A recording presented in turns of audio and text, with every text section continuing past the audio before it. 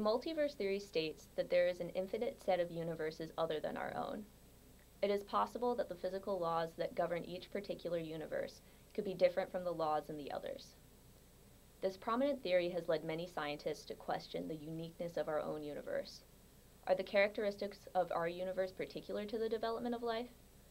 Will any universe that has even the slightest deviation from our universe be unable to develop and sustain life?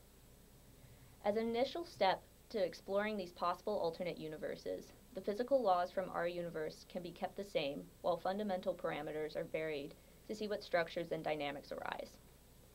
For instance, by changing the strength of gravity and electromagnetic forces and the rate of nuclear reactions, one can find what combinations of these values allow for the formation of stars. I will be varying the primordial density fluctuation, which determines the density of structures, such as galaxies, that arise in the universe when it is forming. My project is studying habitability in the galaxies that form in these hypothetical universes, and I will be focusing in detail on a few different stellar distributions, in particular a spherical distribution known as the Hernquist profile. I am using two basic criteria for determining whether a planet can sustain life.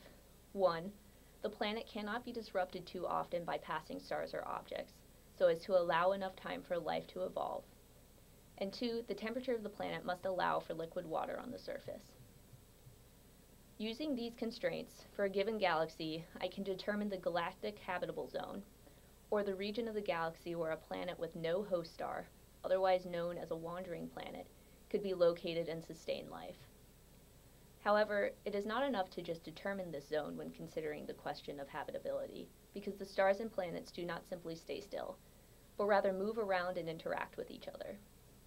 So I will investigate the dynamics of the stars and wandering planets as they travel throughout the galaxy, looking at how their interactions cause their orbits to wander in and out of the habitable zone, and finding the probability of leaving the zone once in it. This information will then help me to find the areas of parameter space that are optimal for habitability, and thus provide perspective on how ideal the conditions of our universe are. I hope that this initial exploration of alternate universes will bring us one step closer to answering the question of our uniqueness, as well as to help us learn more about the universe we live in.